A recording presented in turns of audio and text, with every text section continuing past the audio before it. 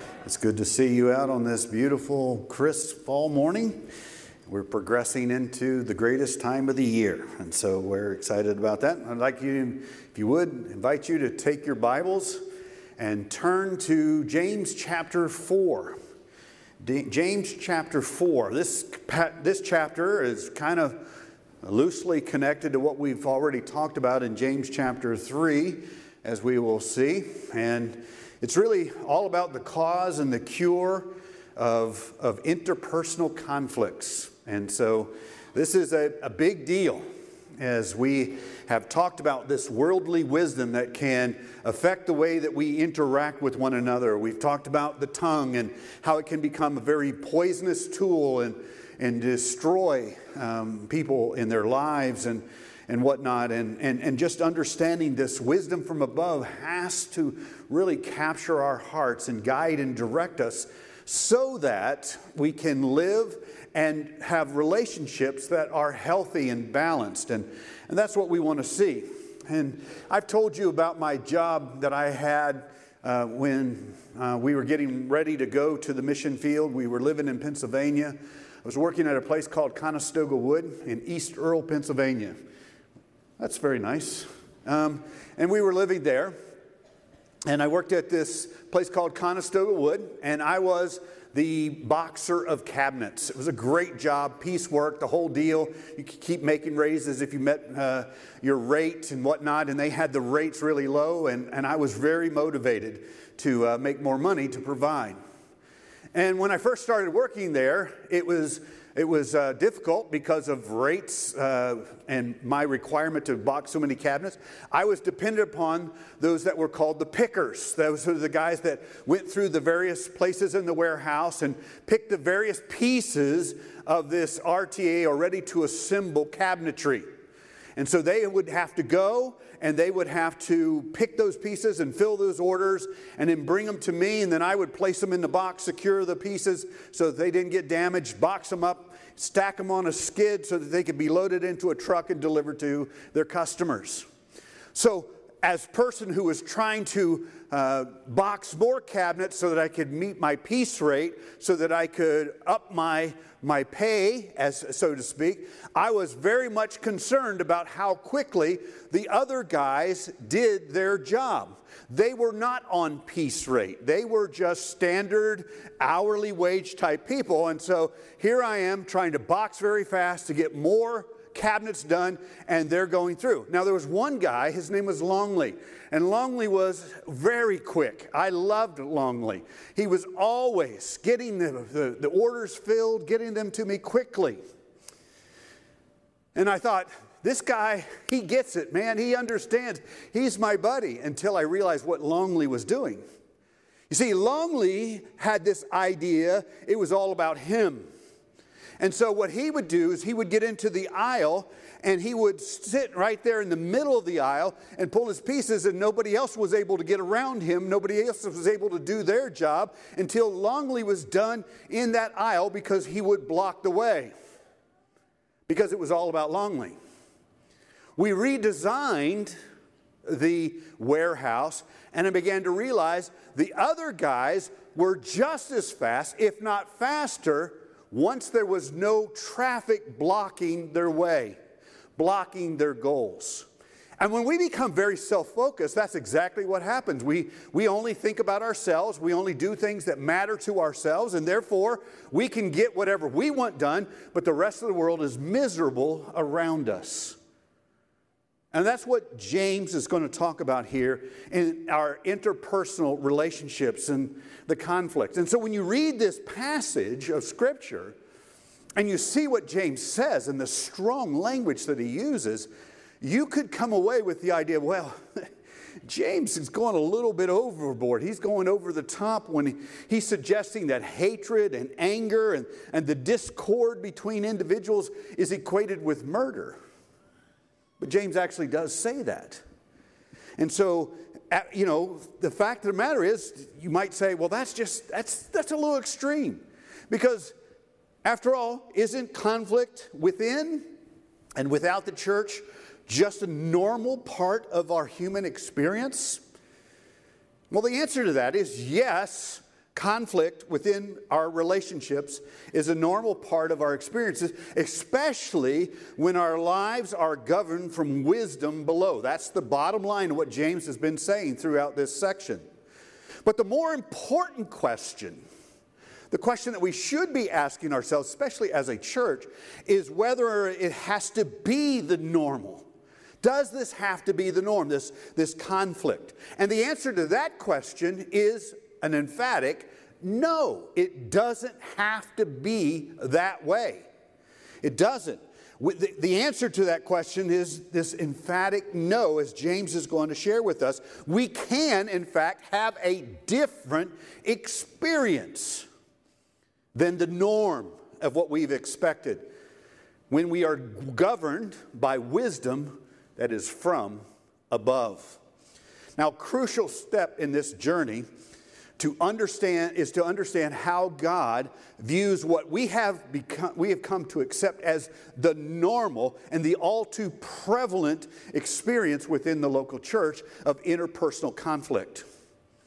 Now, here's what I want you to understand. Here's what we have to do. This is a crucial step. We need to understand that the stark contrast between life governed by wisdom from above and one governed by the world, or the worldliness, as he calls it here in this passage, or the wisdom from below, cannot be overstated when understood from God's perspective. God did not create us to live in disharmony. God did not create the church to be divided. God created the church to enjoy the relationships that he intends us to enjoy. Now, that's not to say there aren't going to be those conflicts. They are, but how we handle that is important. And understanding that when we operate from wisdom from above, the experience that we can have is far, far different than when we are operating on wisdom from below. Now, the next critical step that James is going to pull us through here to rid ourselves of this thinking that living in harmony just sounds too good to be true, and that things can't really be different. It's normal for there to be this disharmony. The next step we have to do is we have to come to grips with the understanding of what God is going to say to us here in James chapter 4. And we've got to rid ourselves of this thinking that we can't expect everybody to get along in church, can we? Well, yes, we can. We can't expect that the church fights and splits can become rare occurrences, can we? Well, the answer is yes, we can. And the remedy for all these dysfunctional relationships that we have experienced, or maybe even this time experiencing, is found in here in James chapter 4. As he examines the source and the cause for all of this disruption. Actually, as we've suggested, he's already laid the foundation for this in chapter 3 and now in chapter 4. And he's already laid this foundation, as he says here, James chapter 4, verses 1 through 12, that we have a cure for the causes that bring about this place. Here's the big picture of what James is trying to say here in this chapter, verses 1 through 12 that we look at here this morning. Disharmony in our relationships is a direct result of worldly wisdom coupled with the destructive tongue, which he talks about in chapter 3. The disharmony in our relation is a direct result. So that when we feel that, one or both of the parties that are in conflict are experiencing wisdom or utilizing wisdom that is from above. There's no escaping that.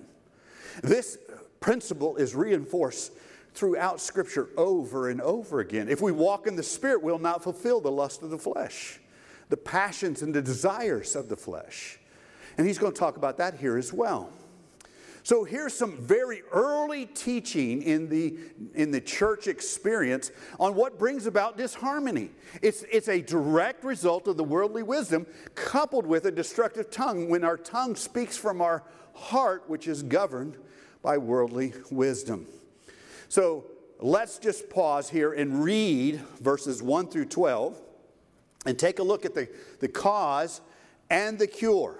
He talks about the cause in verses 1 through 3, and then he condemns that cause in verses 4, 5, and 6, and then verse 7 down through 12, he presents to us the cure, or the way to remedy all of this. Listen to what James says here in chapter 4, verse 1. Here's what he says: what causes quarrels and what causes fights among you? Is it not this? Your passions are at war within you. You desire and you do not have, so you murder. You covet and you cannot obtain, so you fight and quarrel. You do not have because you do not ask. You ask and do not receive because you ask wrongly to spend it on your passions. You adulterous people. Do you not know that friendship with the world is enmity with God? Therefore, whoever wishes to be a friend of the world makes himself an enemy of God.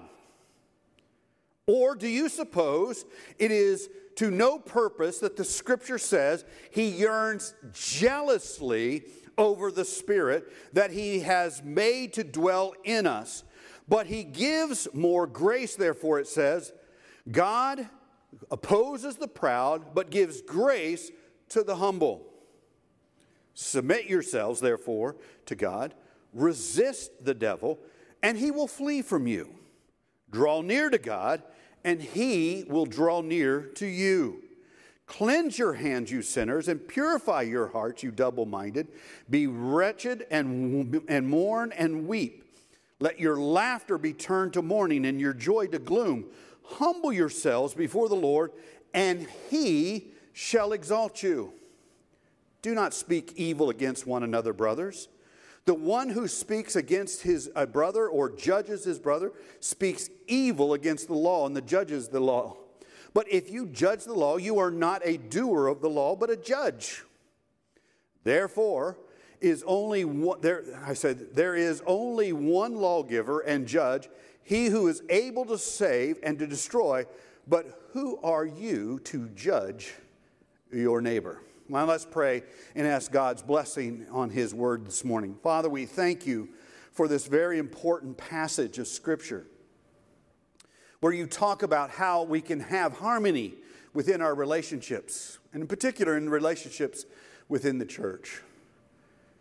And God, we recognize that it's all too normal for those relationships to be strained at times and to be made difficult, and our histories of the church, they're just filled with splits and divides and broken relationships, and this doesn't honor you. It's evidence of lives lived by wisdom from below, not wisdom above. And so we pray that you would use your word here this morning, that you would give us understanding of what your truth is saying to us, so that we might live out that truth in a way that honors and pleases you and enjoy the harmony that you desire to have as our experience within our relationships. We pray that you would lead and guide and be glorified in all that is said as we study your word here this morning. In Jesus' name we pray. Amen. Now, let's first and foremost look at the analysis that James gives us here concerning conflict as he analyzes it. And he starts off with a question. James likes to do that. He likes to pose a question, and he wants to ask the question, what causes the conflict? What's the original source of these conflicts that you experience? And then he provides an answer. The question is found in the first part of verse 1, and then the answer goes from the latter part of verse 1 all the way through verse 3. Here's what it says. What causes quarrels and what causes fights among you? Now, there are those who would look at the book of James and say that James is written primarily to unbelievers. We have not taken that approach. We believe that James is writing to believers who've been scattered because of the persecution. And so therefore, James is writing about groups of, writing to groups of believers that have gathered together wherever they've scattered. And he's saying, what is causing these fights and these turmoils among you? He addresses them as brothers later on. And so we see I think in particular, he's talking primarily to believers. So he's asking, what is causing this disharmony amongst the believing brethren that have gathered together? Why is this happening? And so that's his penetrating question that he asks here. He answers it for us in the latter part of verse 1 all the way down through verse 3. Generally, he gives the answer as this. Is that we are adulterous people. He says that in chapter 4, verse 4. He says, you adulterous people. Spiritual adultery is what he's talking about. You have left me and you followed after your passions. Your passions have become your lover, so to speak. Okay, and so as we look at this, he says, it is not this, that it is your passions, the latter part of verse 1, that are at war within you. You are allowing your passions to drive you rather than your relationship with God and His Word. And so, generally speaking here, he's just saying, you are an adulterous people. You have cheated on me as your God. You have chosen to reject me, to not follow me, and to follow your passions. That's what it really means to live from wisdom from below rather than wisdom from above. When we live by wisdom from above, we are looking to God as our Savior, the sovereign Lord over us, which he's going to talk about in the latter part of chapter 4, of living our life underneath His sovereign control. But to live from above is meaning that we look up to Him for His guidance and His direction, for the directions for how we are to live our life. When we don't do that, he uses very strong language here. You are committing spiritual adultery against me, your God. Now, there's no escaping that James uses some very strong language here. But basically what he says in verses 2 and 3 is he describes those who are at war with one another. He says there's this pursuit of self-interest, and then there is spiritual manipulation going on. Look at verse 2. He says, you desire and you do not have, so you murder. Now, I don't think that James is necessarily saying there's actual murders going on. It's possible, I guess. But I think what he's talking about here is the same thing that Jesus talked about, is to hate your brother is to commit murder. It's the same idea. And so we look at it as, well, it's not a big deal. But from God's perspective, it is a big deal. When there's disharmony amongst the believer, that is a big deal to God. That's something God does not want. It's not something that God desires at all, but it's all too common because we are operating under a different set of directives, our passions, as he says in chapter 4, verse 1.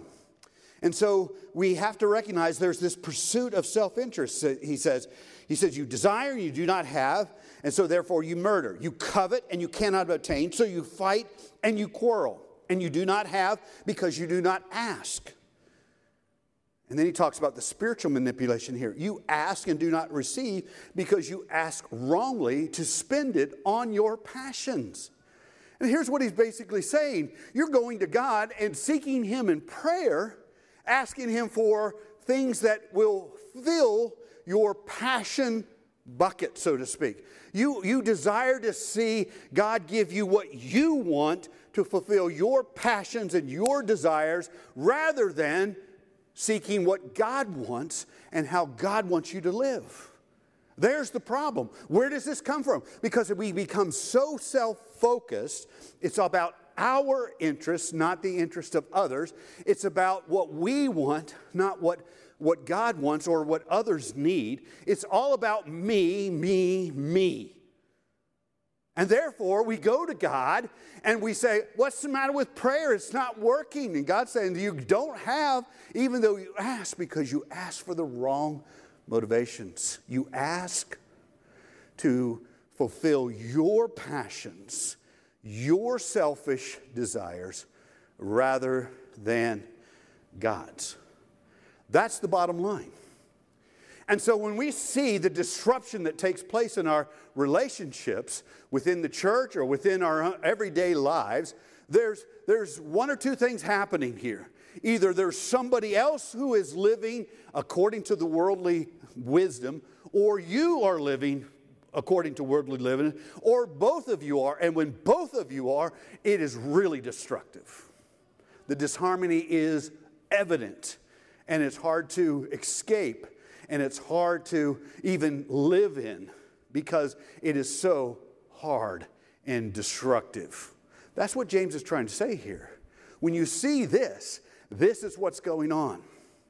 So here's what we need to understand as we look at these first three verses as James analyzes the whole conflict. When we are guided by self-interest and worldly wisdom and faced with conflict, here's the thing. Here's what will happen.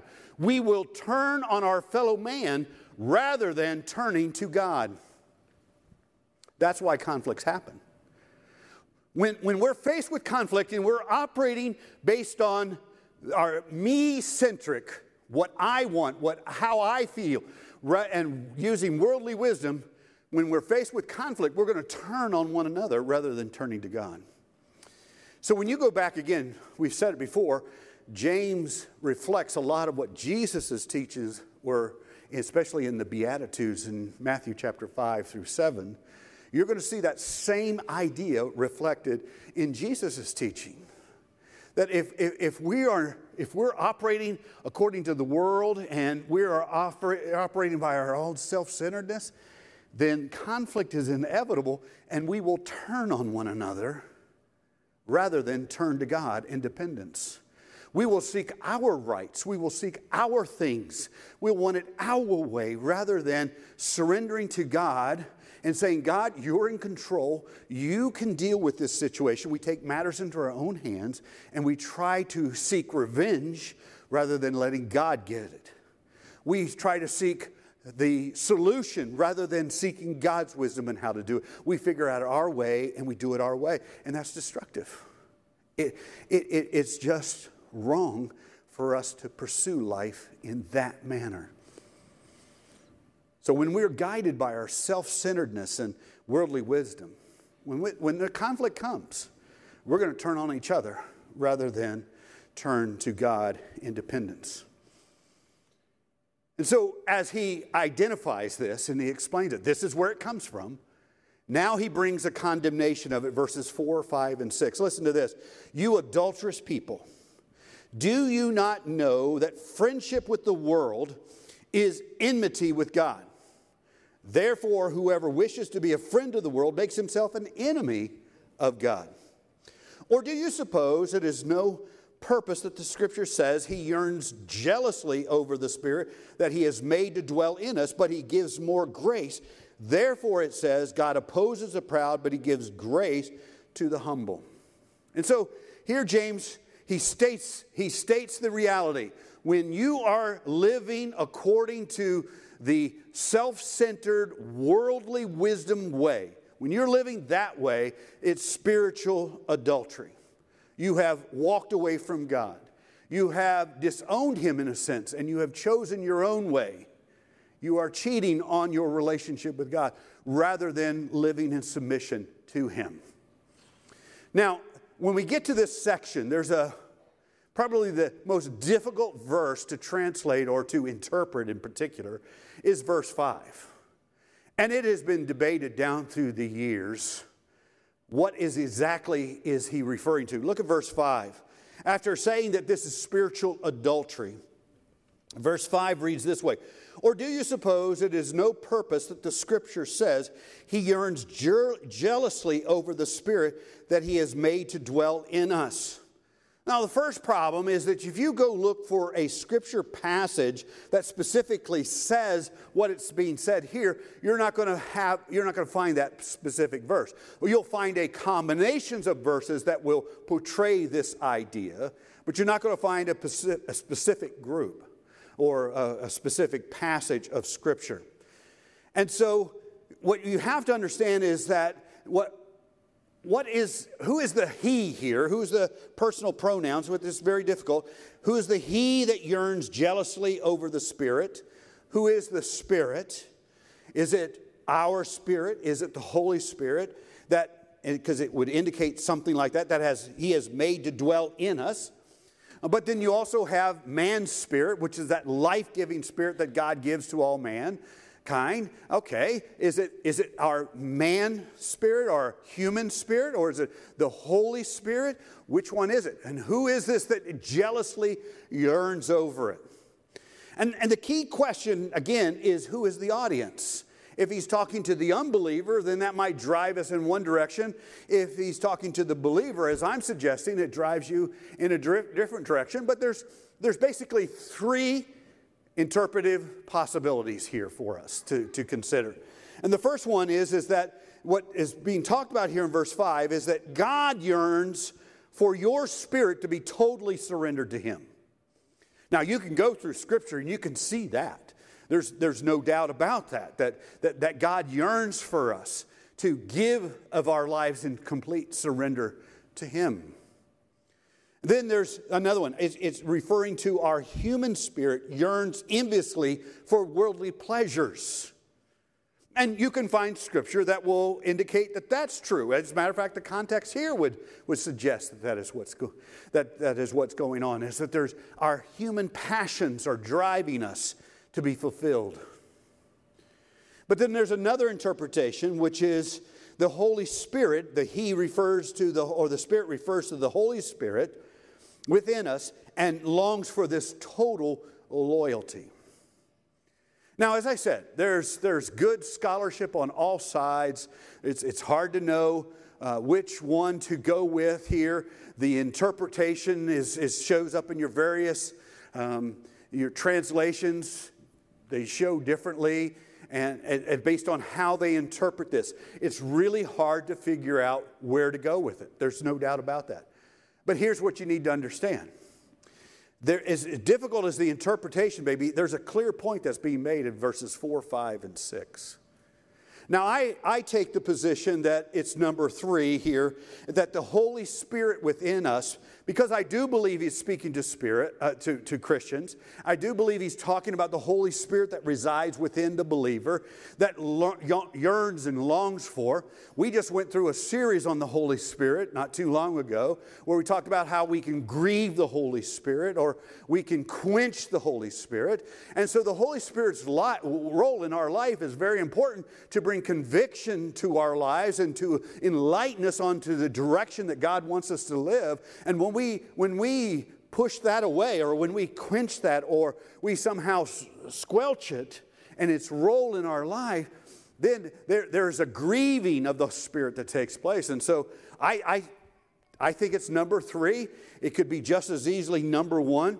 Some might say, hey, it's talking about our human spirit. As a matter of fact, the ESV, which translation I'm using in, doesn't capitalize spirit, and so it's taken it to mean the human spirit. And so you can go either way, but here's the clear point that is made in verses 4, 5, and 6. This kind of thinking, whether it be God yearning for your spirit to be totally surrendered to Him, and it's not, or whether it be the Holy Spirit within us that longs for our total surrender, and we don't, or whether it's our human spirit that yearns and longs for the things of this world and the passions of the pleasures of this world, rather than God, it's an enmity with God. It's an opposition to God. When our spirit is not totally yielded to Him, when our lives are not completely surrendered to Him, that means that we are in an adversarial relationship with God. It matters. It's a big deal.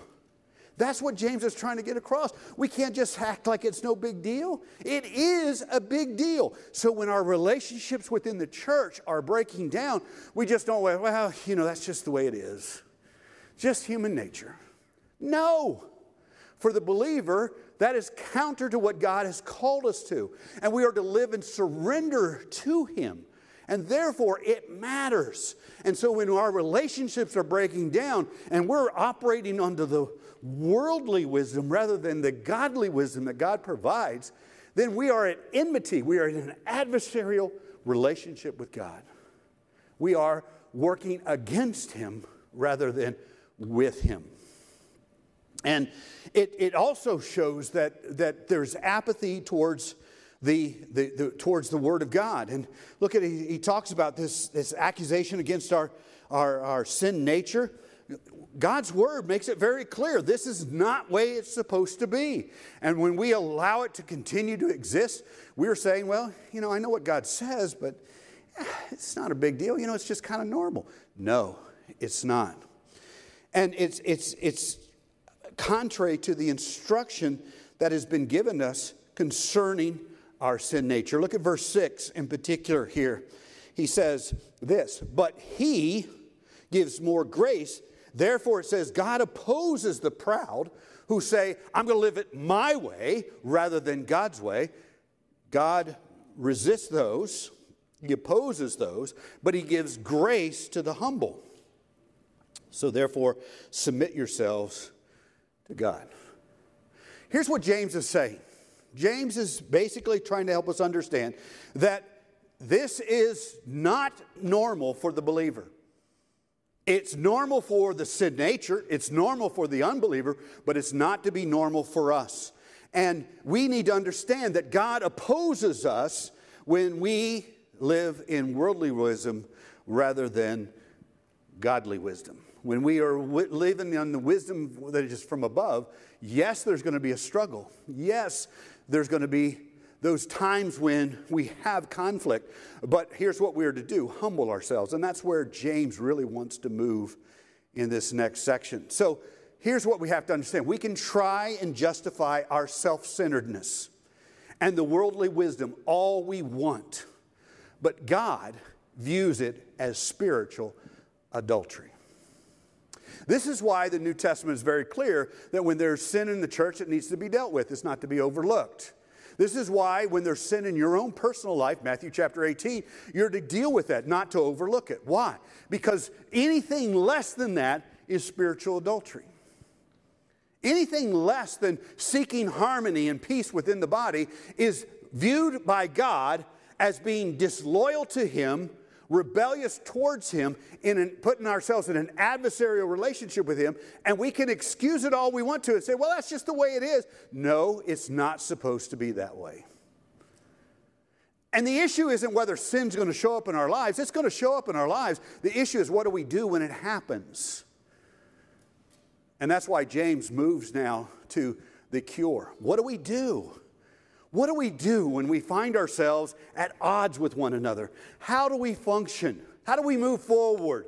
How do we get to the harmony again in those relationships?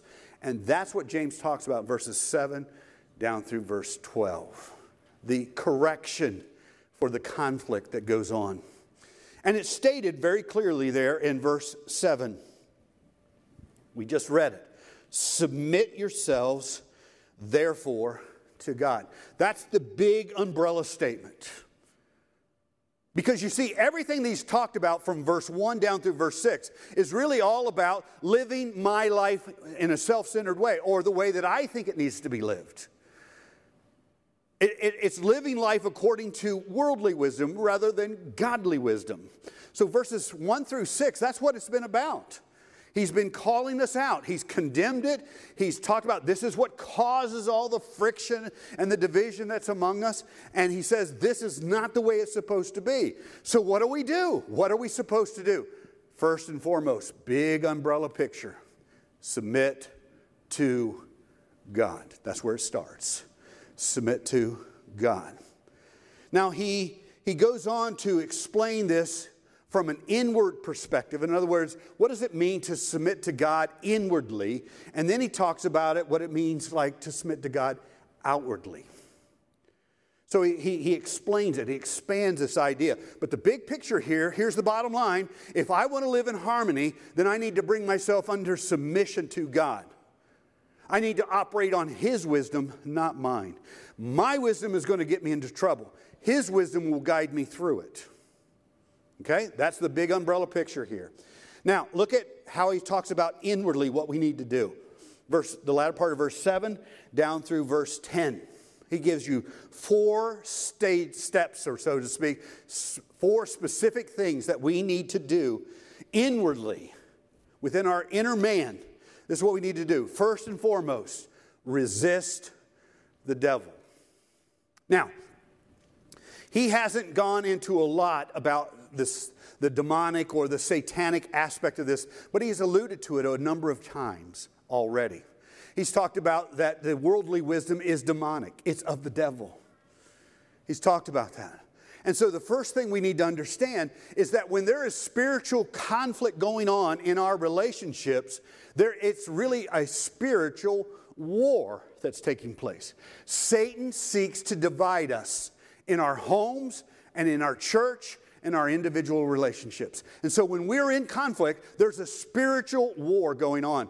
When I deal with couples in premarital counseling and even in counseling, I often will take them to Ephesians. So turn with me, if you will, there to Ephesians chapter 6. And this great passage where he talks about putting on the whole armor of God. And I want you to think about it in the context of relationships and the difficulties of relationships. Here's what it says. Finally, be strong in the Lord and the strength of His might, and put on the whole armor of God. Why? That you may be able to stand against the schemes of the devil. Why? For we do not wrestle against flesh and blood. Our problem is not each other. We wrestle against rulers and against authorities and against cosmic powers over this present darkness, against the spiritual forces of evil in heaven. There's 3 you laws that are here. You are in a war. You have an adversary. And your adversary is not each other. It's a spiritual war. And so we have to resist the devil, because what does the devil want to whisper in our ears? You deserve your rights to be met. You deserve whatever you think you want. If they're in the way, you need to move them out of the way. It's not about them, it's about you. That's what the devil does. And so here's where James starts. If you're going to submit to God, you've got to resist the devil. Second thing that he talks about, draw near to God.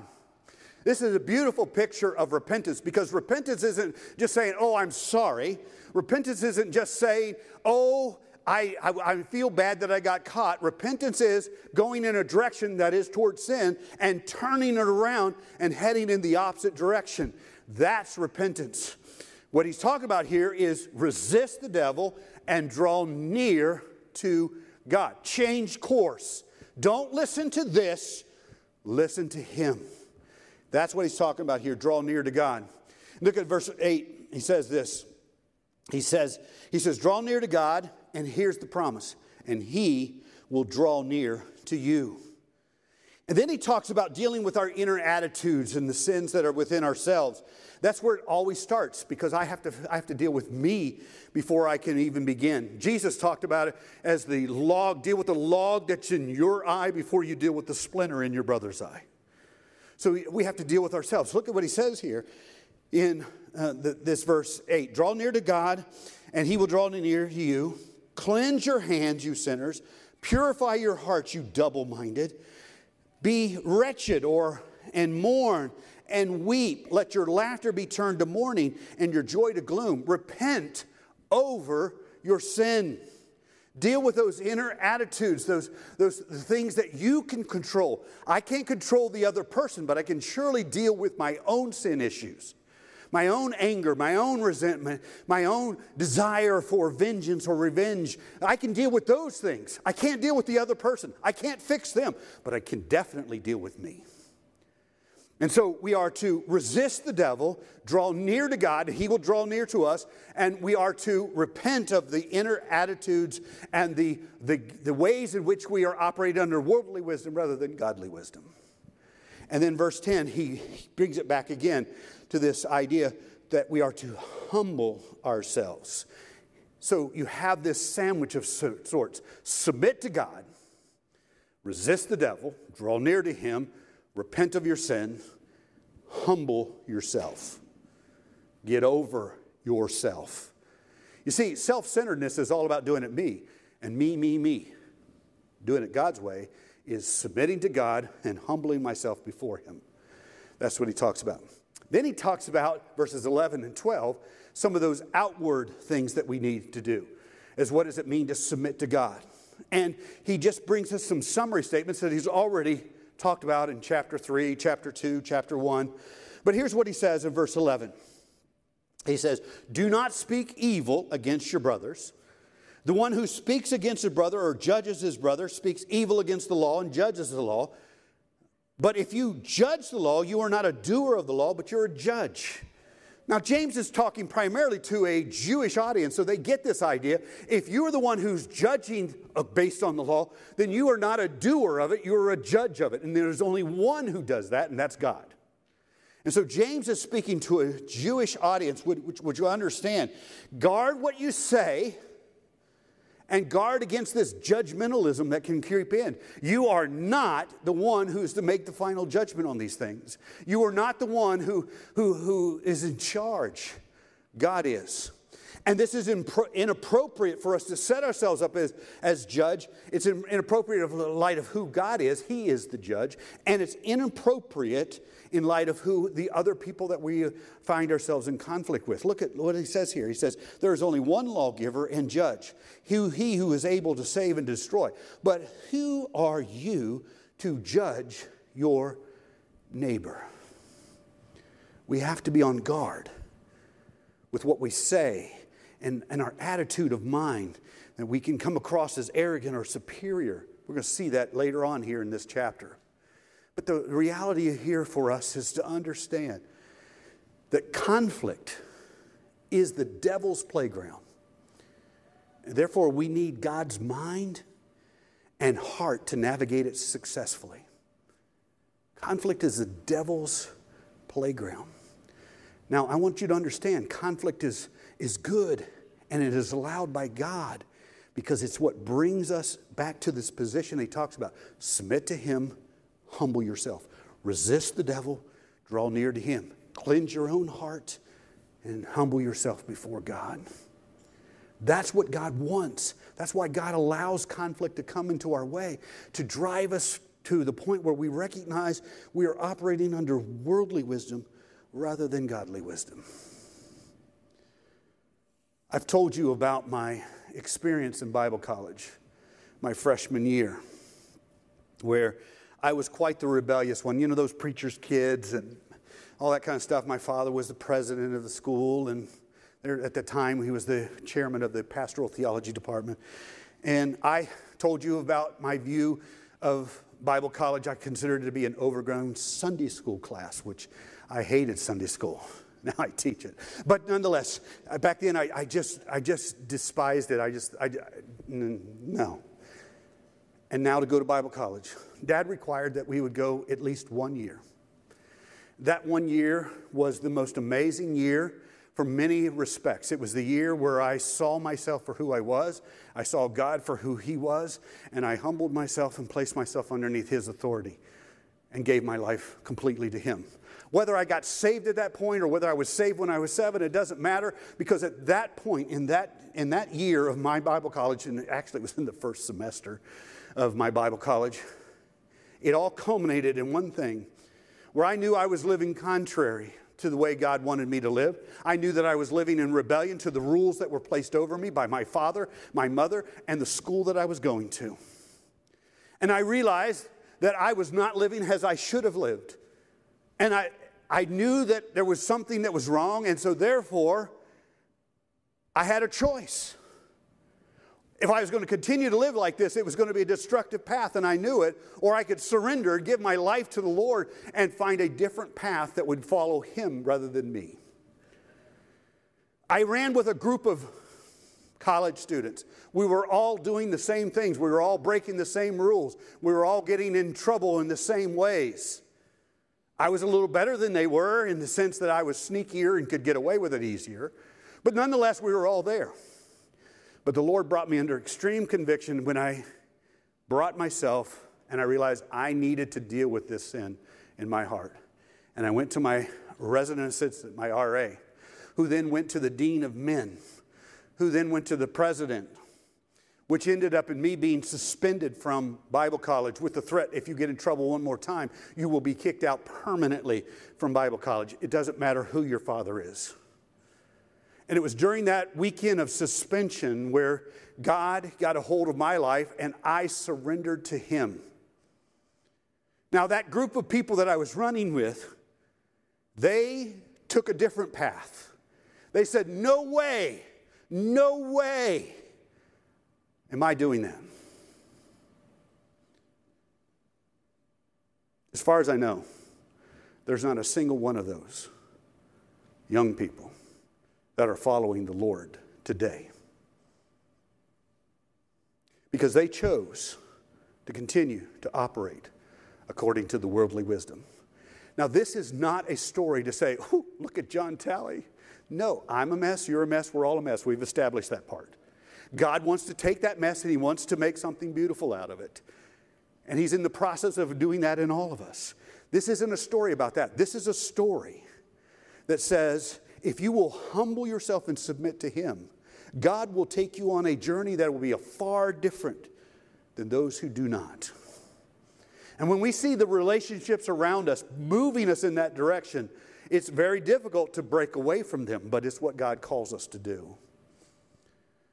And here's the question that we have to ask ourselves. Are we going to continue to live in arrogance? Or are we going to continue to, in a different direction, to live in submission and humbleness before God? I can testify to you that having made that choice in the fall of 1978, God has led me down a journey that I would not trade for anything. But as I've traveled down that journey, I've seen many others make a different choice and choose to live according to themselves and worldly wisdom. And it's destructive. God says that doesn't have to be that way. There's a different way. And that way is the way of submission and humility before Him. It means repentance and cleansing of ourselves. Can't fix everybody else, but we can deal with us. Are you operating under worldly or godly wisdom? The evidence will be there for you to see. The question is, do you have enough humility to see it and to choose to follow Him? Let's pray together. Father, we thank You for Your word. We recognize that we have a choice to follow You and to operate on Your wisdom, or a choice to operate on our own wisdom and our own self-interest and doing things our own way. Your word is very clear. That's destructive. It causes us to be in an adversarial role with You and with those around us. God, we pray that You will do a work in our hearts. And we will seek the way from above rather than the way from below. We'll be sure to give You the praise for what You do. In Jesus' name, amen.